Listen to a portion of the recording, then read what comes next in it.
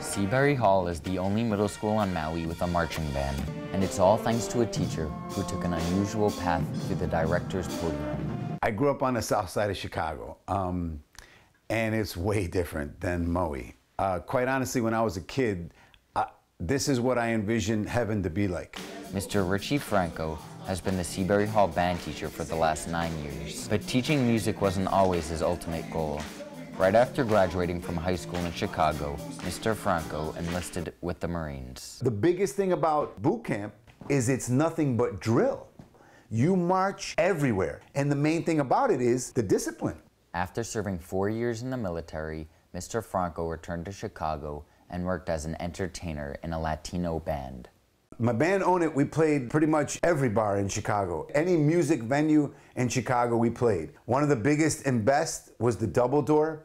His love of music inspired him to want to teach, so at the age of 36, Mr. Franco went back to school to earn a degree in music education. Mr. Franco's first teaching job was at an inner-city Chicago middle school. And you had to go through metal detectors to get in. Then I came to Seabury, and it was kind of night and day. However, when Mr. Franco started teaching at Seabury in 2006, he found that the challenges of teaching middle school are the same no matter where one teaches.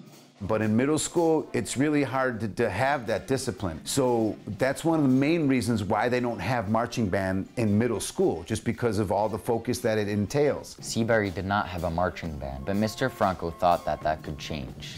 He brought his experience with military and music discipline to the field. The discipline you get in the Marines is what I've passed on to my kids, to the middle school marching band.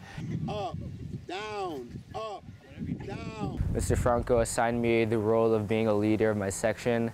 I needed to act as a role model so that other people can try and follow me. Mr. Franco taught me better techniques for playing my trumpet, and I learned how to play and march at the same time, and I gained a deeper love for music. Marching band has changed, not just the students, but Mr. Franco as well. We asked him what has been his most effective teaching method.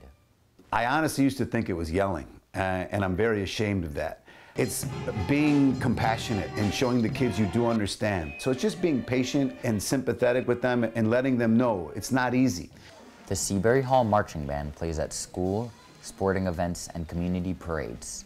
They are most proud of their performance in the Honolulu Festival Grand Parade. It was just so cool because it was a huge parade, and for a mile, the streets were lined with people.